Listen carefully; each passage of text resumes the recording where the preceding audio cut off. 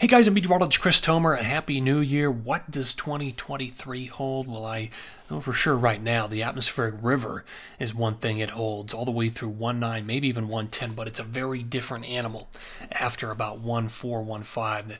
The flow turns quite choppy through Utah, Wyoming, and Colorado, but some of the biggest totals are going to occur in California, especially some degree Washington and Oregon, with a moderate surge of atmospheric river intensity coming in 14 and 15. And wait till I show you that storm system.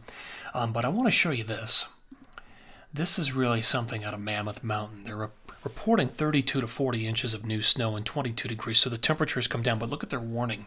Heavy wet snow will cause major delays in chairlift openings. And they talk about snow immersion suffocation, SIS, because of the very deep snow. This is a real thing.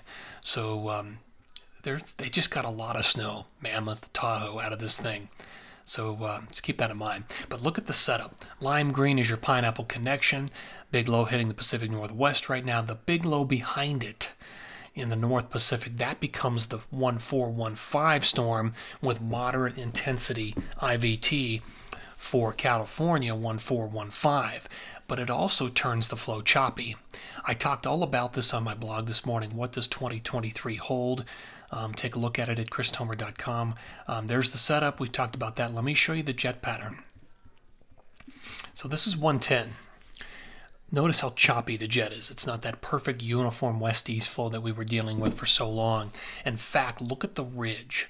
Some ridge stress through Utah, Wyoming, Colorado. That's going to cut down on future accumulations on or after 1-4, where the flow becomes choppy through the Intermountain West. While the snow may be very deep in California, it becomes much less consolidated by the time it reaches Utah, Wyoming, California on or after 1-4. So back to the blog.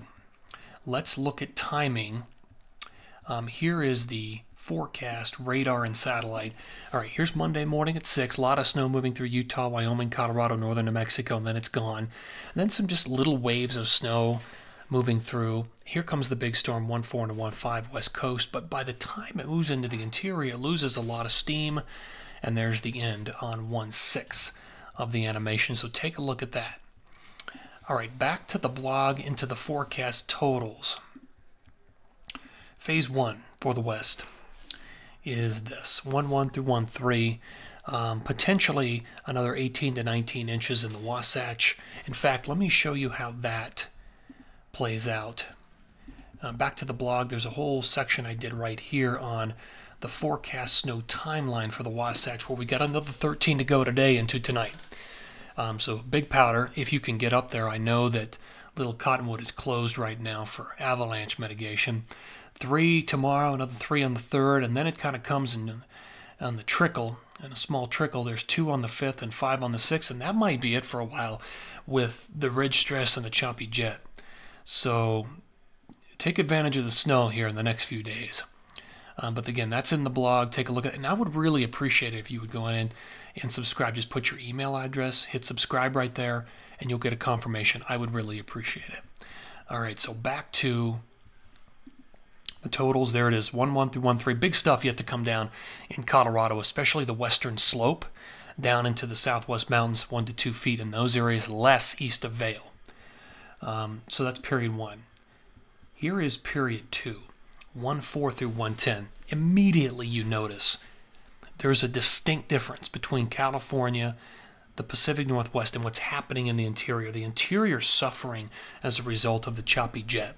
So you're looking at generally 3 to 7, 3 to 8 inches through Colorado, Wyoming, Utah as a result of that choppy jet stream. It's still obviously some accumulation, but it's, I mean, that's a 6-day period. But that's going to be a big period, 1415 in California. All right, let's go to the Northeast. So not a lot happening here. There's a storm on 1-3, mainly rain. It's probably rain, part of 1-4, and then it goes over to snow, 1-4 into 1-5, and you'll get some of this accumulation. And there might be a clipper with some light accumulation very late in the period as well. But really the action is out here in the west, across the west, through 110. All right, so that's going to do it for this update on the first day of 2023, guys. Always appreciate you tuning in here. Just wanted to thank you for that, for all of your commitment to this blog and these videos over the last year. Thank you and take care.